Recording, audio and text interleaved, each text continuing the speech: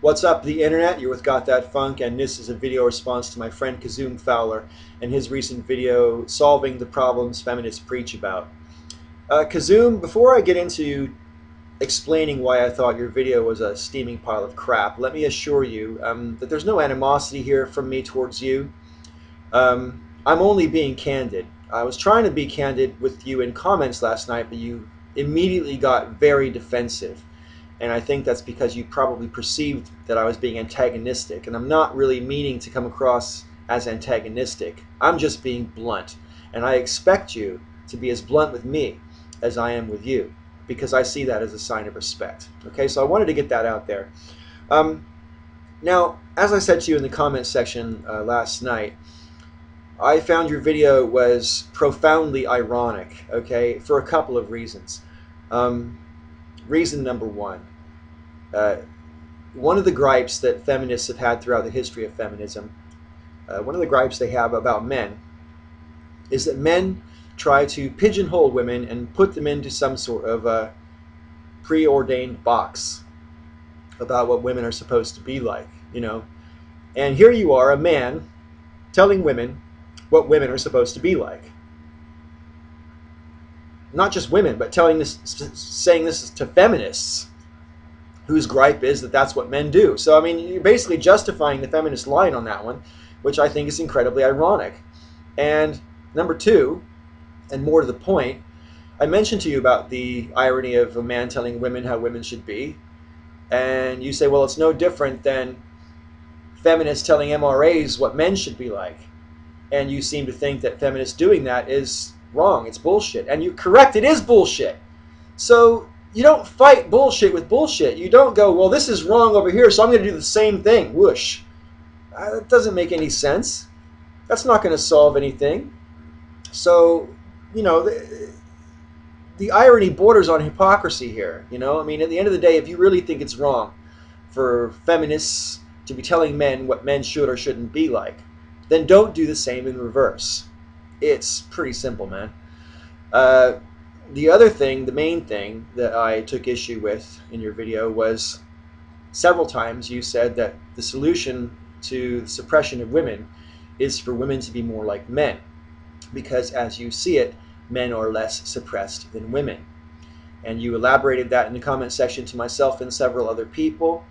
I totally know what you're trying to say, and I profoundly disagree. And here's why. The problem, as I see it anyway, is not that women should be more like men or that men should be more like women. The problem is that we have these expectations about what men or women should be like in the first place. With respect, Kizzume, you need to step outside that box. I mean, you of all people should understand that we're all individuals.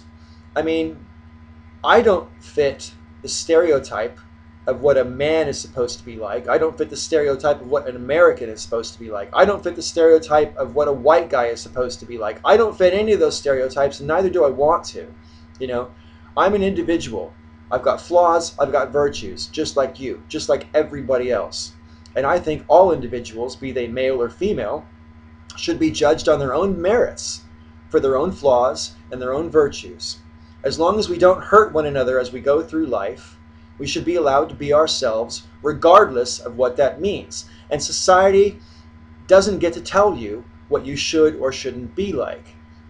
Now, one thing that you said in your video that I do kind of agree with, I just don't think you expressed it very well, was that women are in charge of their own emancipation as regards their suppression.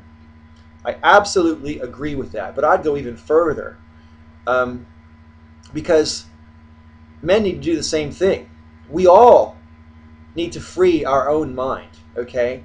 And what I mean by freeing our own mind is allowing ourselves to think that there's a right way or a wrong way to be a man or to be a woman.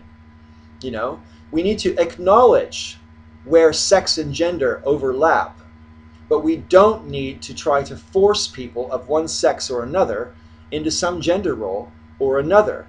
Either direction. It shouldn't matter whether someone's genitals are concave or convex or constructed. We're all individuals. and we should be treated as individuals. Simple as that. Gender roles, almost, in an ideal situation, we wouldn't even have gender would basically be almost invisible. It would be something that you acknowledge as someone's part of someone's identity, perhaps. But other than that, you shouldn't have any expectations about what they are supposed to be like. Okay? Treating people as individuals, acknowledging the inherent dignity of every human being, that kind of thing.